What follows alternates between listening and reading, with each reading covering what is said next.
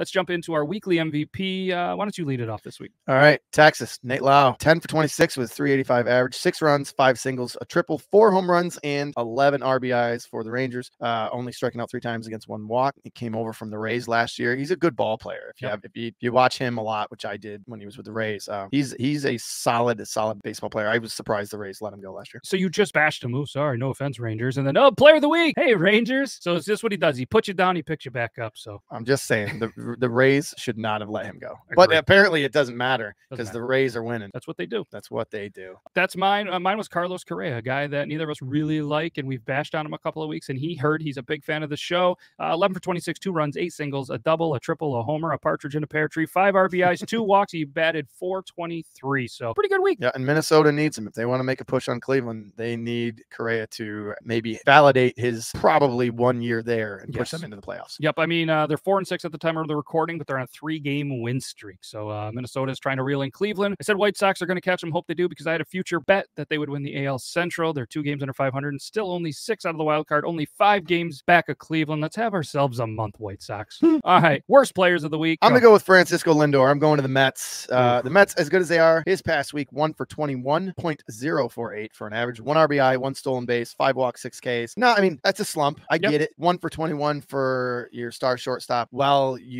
look at what have the Mets done the last 10? 6-4, going to New York. Yeah, he's supposed to be your all-star. He has not been all-star, your premier player that they thought they were getting. He's been pretty good. But I mean, I'll take him on a slow pitch softball. Oh, wow. All right.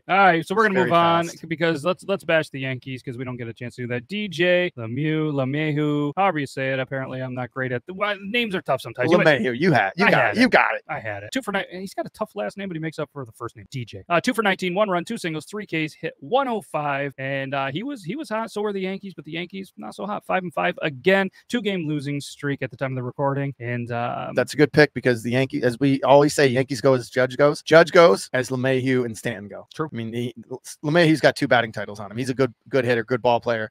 If he's hot, they have to pitch to Judge. Did you see how Maris's son said they'd be okay with it and it'd be cool if Judge was to break the 61 mark? He's Maris's son. He's got to be a good guy. He's got to be, right? Roger Maris was a fantastic human being. Do you think he will? Because let's give you our home run leader updates. Aaron Judge is at 49, had himself a nice little week. Schwarber, 35. Paul Goldschmidt, tearing it up, 33. Alvarez, 31. Riley, 31. Pete Alonso, 31. And Mookie Betts, 31. So, I mean, Judge is what, 12 away? Yeah. I mean, it's getting close. Is he going to do it? I don't think so. I'm gonna stay with no. I forgot my prediction at this point. Because of why? Why do I think? Why no? I just think that it gets a little bit closer, and they're going to be in situations where they need the hit, they need the run, potentially the walk. I mean, you're going to play more meaningful games that I think he needs to and he will put this team aside and say, hey, I'm not going to go for this record. I want us to get wins. Judge definitely wants the wins. He wants the wins more, and I think they're going to be in a situation because, I mean, what are they at now? They're at the time of the recording, 128 games have been played. So they got 34 games to hit 12 home runs. That's a tall task. So I mean, can be done. Yeah. But I kind of agree with you. I think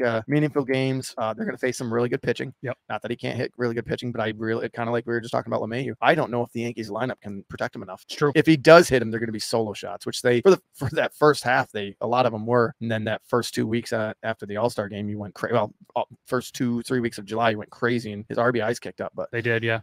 So is that a yes or a no for you? You think? I'm going to say you said no. I will say 61. He ties it. Oh, wouldn't that be wild? 61. He ties it. Although I want him to get 60 because Roger Maris is my hero. I want him to get I'm cool with him just staying at 49 for the rest of the year. But either way, Aaron Judge, you're big. 57.5.